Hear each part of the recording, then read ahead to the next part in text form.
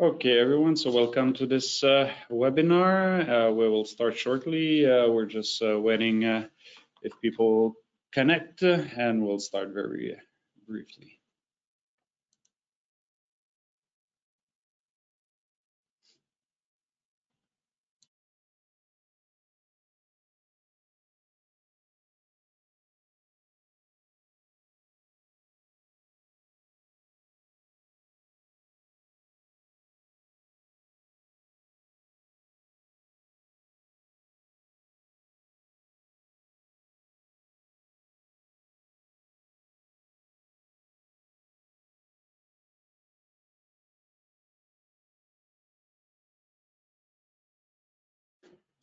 Okay, everyone, so welcome to this webinar on how is swapping to SolidWorks with SolidXperts so easy. So let's begin. So my name is Stéphane Loisel. I'm a solution specialist. I'm doing work methods here at SolidXperience or SolidXperts. And I have by my side Martin Monarch, which is our Director Technical Services. So we're well equipped to answer your questions and talk about the plan that we use to help our clients to go from another CAD software to SolidWorks. So without further ado, let's start, and I'll pass the microphone to my partner here, Martin, who's going to explain to you the vision of SolidXperience. So, Martin. Yeah, good. Hello, everyone. My name is Martin, like Stéphane just said, and I just want to explain you why you should take us as a professional to do the swap from any CAD software to SolidWorks. But first of all, I just want to explain who we are. You know us usually by SolidXpert, but since a year now, we have merged together with the mechanical solution that we now SolidXperience. And with the SolidXperience, we are now, it's a combination of a SolidXpert and mechanical solution who is a CADIA reseller. And with those two companies, we have more than 60 years of experience. We also have office in Montreal, Quebec, Toronto, and many places in the United States. And also our team all more than 250 technical certifications. So you're all set with us no matter what, if you're using SolidWorks or the 3D Experience. Today for the agenda, first of all, I will explain you why you should improve using SolidWorks. Also possible concern. After that, Stéphane will suggest you a roadmap that you usually suggest to our customer. Some kind of pitfall to avoid, and finally, why SolidXpert. Why you should use SolidWorks instead of another CAD software? Well, I can explain you this, for an hour or two, so I'll take 4. No, I'm kidding. I can tell you it's a user-friendly software. It's having a very short learning curve. There's a common platform. They have a massive library of CAD model. It's the world's largest user-based community, but I don't want to convince you to switch to SolidWorks. I want you to convince to switch with SolidWorks, but with the help of SolidXpert. And why having SolidXpert as a partner? Well, it's because we know the possible concern for any kind of user or any kind of person that you have in your own organization. First of all, what kind of people? You can be a manager, you can be a CAD admin, or you can be only a user of the software.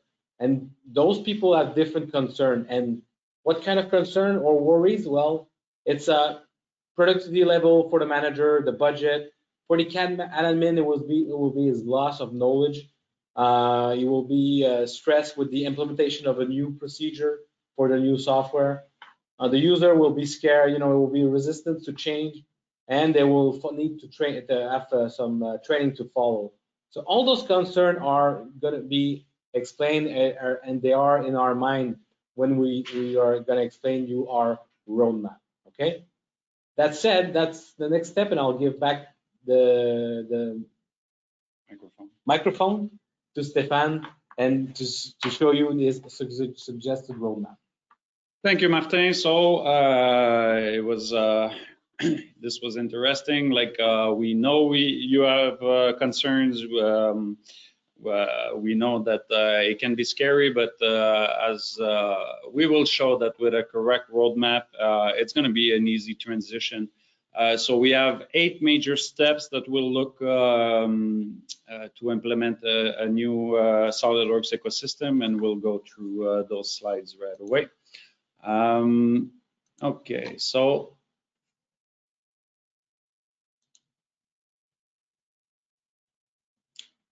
so the first one is obviously evaluation of needs. Okay, every company is different, every business is different, every product is different.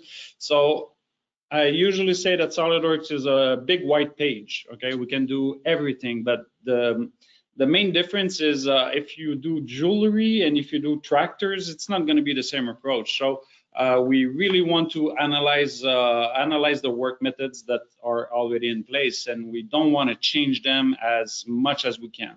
Okay, so good evaluation of needs, evaluation of the actual work methods is pretty important, actually, to make sure that we're not making you a 90-degree shift regarding your methods. Regarding solutions here, we obviously look at the implicated persons. We identify the SolidWorks products that you would like to use, which is tailored to what kind of product you're doing. We like to identify each department because you always engineering right now is always related to production, always related to the buying department, marketing, etc. So we like to meet those people to make sure that they get the information that they need regarding this implementation. We're going to talk about the standardization of documentation, so to make sure that we understand what is the output, what is the type of drawing you're releasing to your production department, to make sure that we can match the same thing inside of a workflow of SolidWorks. Best practice document. Another strategy is a gradual transition of product line is mostly like if you didn't touch this assembly for the last 5 years, don't concentrate on it. Just go for your maybe 2 years. What have you been modifying and using in the last 2 years? We're going to help you target those product lines to bring them inside of SolidWorks. We'll also do a training identification. I'll go back to training a bit later. We offer a variety of training, so we'll target that for you as well. And obviously, timeline objectives. Okay, so we do establish a timeline to make sure that we are able to achieve your objective when it comes to swapping your CAD system to SolidWorks. The next step is this one, IT department. So the next step would be after analyzing everything, we'll talk about IT requirements. Of course, if you already have a CAD system, you're pretty sure you have a good machine, so the machine is going to be compatible with SolidWorks, but still we will address some questions regarding do you need to be a Windows administrator of your machine? What type of processor would be best for the type of product you're doing, RAM, graphic cards, hard drive, network, and antivirus also. Antivirus is not the type of antivirus that you're using. It's mostly when you communicate with a server, just to make sure you have those CAD extension inside of your exceptions of antivirus. If not, you're just scanning a CAD file all the time. So it's a bit pointless. So that was item number 2. We are going then to training. So obviously we offer a lot of training, okay? But we do offer something that's a bit different. I don't know if you see this one on the screen right now. It's called SolidWorks Refresher. we know that if you're starting inside of SolidWorks, you're maybe not starting in a CAD system altogether. Okay, so you know what's a sketch and you know what's a plane. That I'm pretty sure that you are aware. So we're not going to give you a SolidWorks essential class. Okay, the refresher one would be for somebody that already aware of a CAD system, already have experience in a CAD system. We want to make sure that the transition goes a bit faster, okay, regarding adopting SolidWorks. So we do have some very tailored training regarding this. And obviously, like I said a bit earlier, every company is different. I would say 80% of our client base is mostly using weldments and sheet metal, okay? But there's other type, but I would say that the most those are the most popular. So obviously we would train on this to make sure that you're up and running as fast as you can. So item number 3 was training. Next is the most important part, I think, okay, is automation. When it comes to automation, that's the beauty of going inside of the SolidWorks ecosystem. We do have parametric strategies. We have design checker, drawing automation, but we do offer here at SolidXperts a suite of tools, which is called Xpert. This is designed to be automation for you guys. Okay, so there's a lot of stuff that if you do 100 click and you want to do it in maybe 10, we'll find a way. We'll give you the correct tool. And there's so many things you can automate inside of SolidWorks, and especially when you're using the tools that we developed here. You're gonna get a lot faster doing some repetitive stuff that you can automate.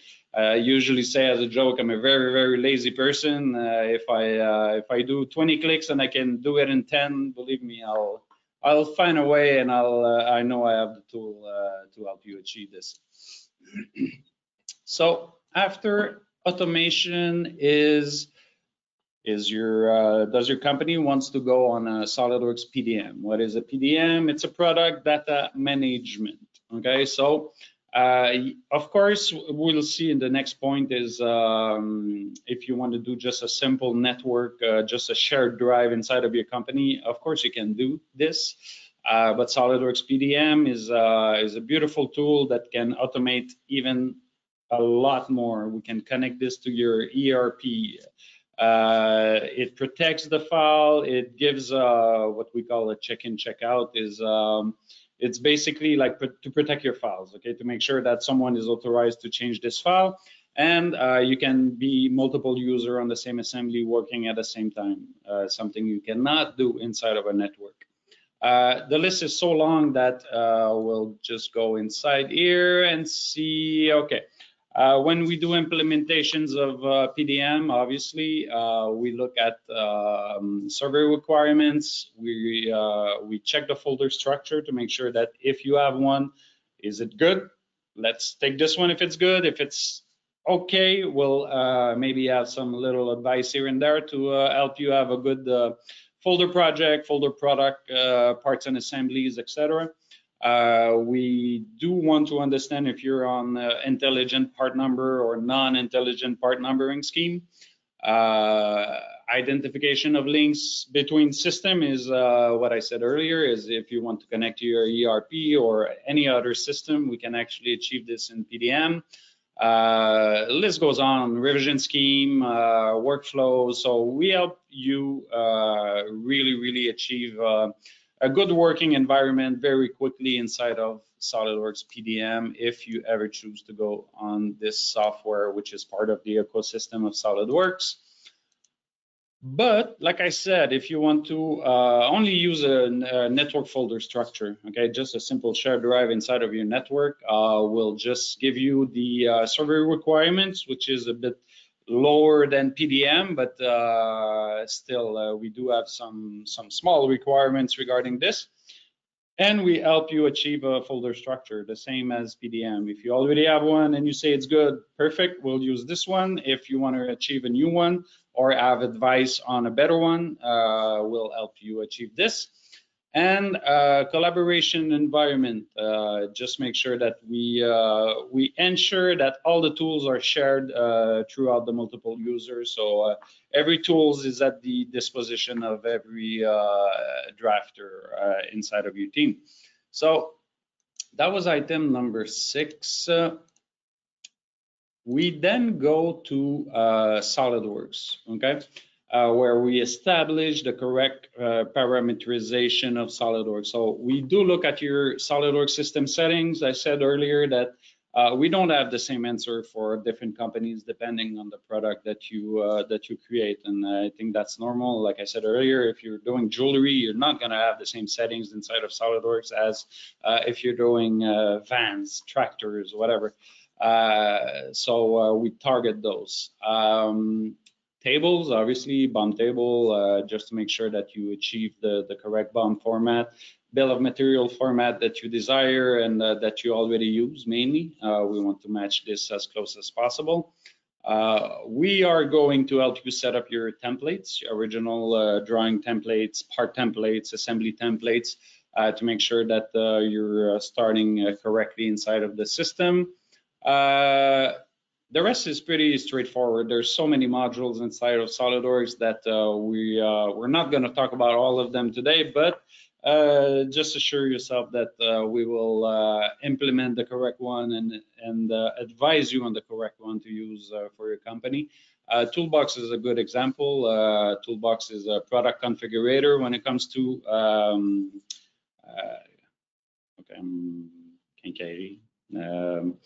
for all your nuts and bolts, and it's a product configurator, an easy one actually, which has a very, very big amount of already done CAD parts. Okay. Next is ecosystem. Obviously, what's the benefit of going on SolidWorks is mostly the ecosystem, okay? When we talk about an ecosystem, it's there's so many softwares that can actually retrieve the CAD from SolidWorks. And, okay, sorry. So there's so many modules that can retrieve the CAD file that's been done inside of SolidWorks.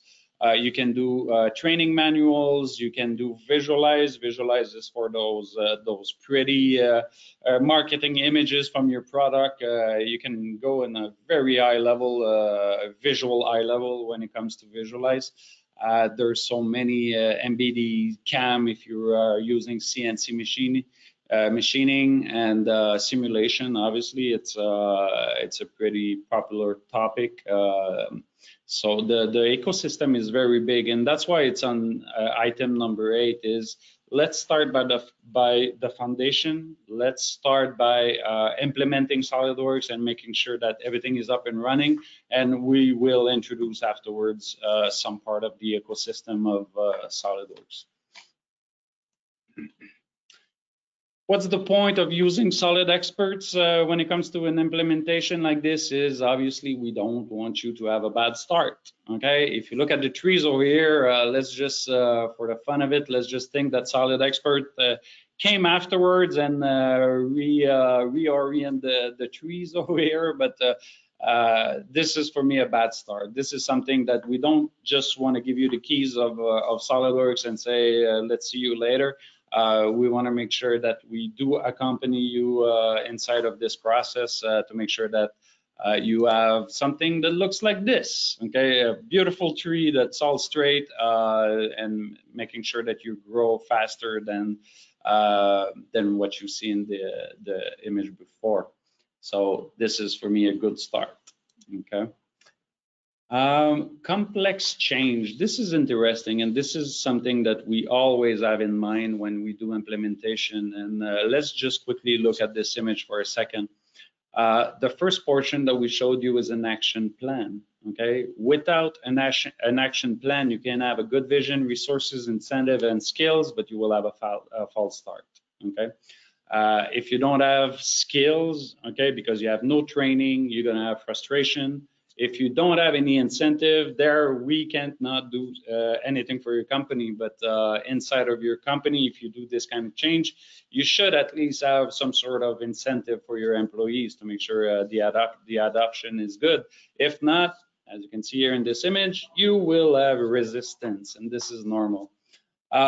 Resources, okay, without resources, who's the resources? We are the resources. We do have a technical support team, like Martin said a bit earlier, over 250 certifications. We have a big team, always working hard on technical support. You can call us every day, and we'll always have an answer to help you guys achieve what you want to achieve. So without any resources like us, obviously it's going to create anxiety, okay? And no vision, you have confusion. Okay, so once again, correct, clear company vision is it's your doing. Okay, we cannot help you achieve this vision. You do need a vision if you want to change software. So having a good vision. So all this put together, a good vision, resources, incentives, skills, and action plan is going to create change. Okay, but just bear in mind that we are aware of this. We want to make sure that nothing is missing from this image that you see right now, to make sure that there's no confusion, no anxiety, no resistance, no frustration, and no false start. The next one that needs to be very, very clear, okay, is it's called a change bubble. Okay. Obviously, you're going to go faster after a while. You're going to go faster. SolidWorks ecosystem is very fast. The automation that we can achieve is very fast. I personally can say that we saw companies that their production went a lot faster, but you do go through a change bubble, and this is normal. Okay. So whatever you were doing inside of your old system in 10 minutes, of course, it might take like 15 minutes, 20 minutes to do it in the new system. But our job here at SolidXpert is to make sure that this change bubble takes as less time as possible. Okay. If you don't have this kind of coaching or resources like SolidXperts, obviously this change bubble is going to just take longer. Okay. So to go from an actual production time to a reduced production time, you're going through this change bubble. We are here to make sure that this bubble doesn't take too long and has no real impact on your projects and your day-to-day dealings. And next one is this. I like this image. Beautiful chess game. Don't overthink. Okay. If you look at this chessboard and you try to think every possible move before even moving one of those chessboard, you're just not going to do anything. Okay, so overthinking is pretty common actually. People think that they're going to think everything before starting anything. So just make sure that you do need to see how the system is going to react to your specific production or production method. So it's normal that you're going to play a move, you're going to see how the system reacts and will adjust with it. Okay. Because like I said, if you try to overthink and see all the possible avenues or all the possible moves beforehand, you will just stay stuck at point zero and you will never advance or never change. So overthinking is, not saying it's bad, but I saw a lot of companies that are still struggling to do a change because everybody's always thinking like this might happen and this might happen. So very, very counterproductive over here, overthinking. Okay, questions and feedback. So I hope you enjoyed the webinar so far, and we'll just give a bit of time if you have any questions. And Yes, coming over here. Yeah, the very good point.